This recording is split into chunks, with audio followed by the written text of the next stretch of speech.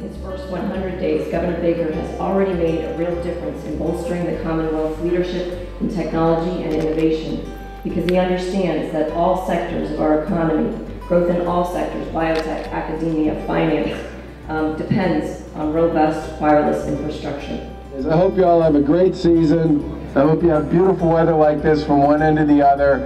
And my wife and I look forward to having an opportunity to support Park League long into the future, because it's a great event, a great organization, and a great thing for kids. Thank you.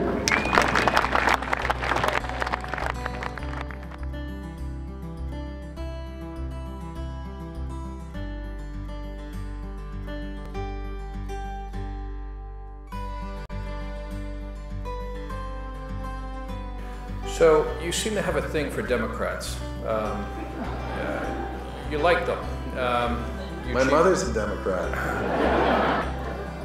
Well, I said during the campaign that we were running a bipartisan, problem-solving, best answers type race. And first of all, I meant it. And secondly, I really did try in those senior positions to find the best person for the job. I'm a big believer in LED technology. I think the opportunity it presents to create real win-wins for consumers, environment, for the environment, and for public and private entities is real. And I certainly look forward to continuing to grow and expand on this. You did it, man. 8 minutes left.